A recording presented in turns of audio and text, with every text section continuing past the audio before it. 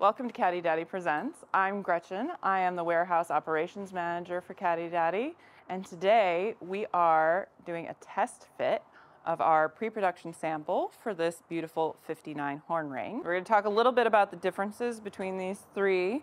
You got your original, and this is the current reproduction that's available on the market, and this is our pre-production sample we're doing our test fitting on. One of the things that's main complaint is that people cannot get this original piece to fit on current reproductions as nicely as it fits on the original.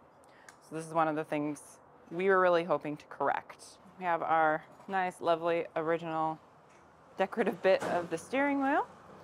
And I'm going to show you how it fits on the current reproduction, which looks nice, but has some flaws. You can see here, yes, we've got it on.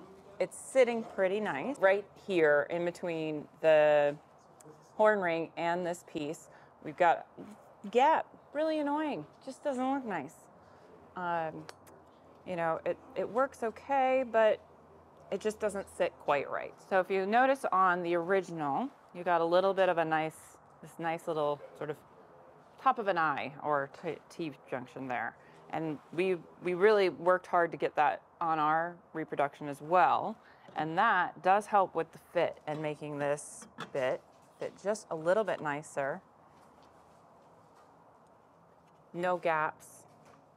And it just sits a little bit easier into the horn ring.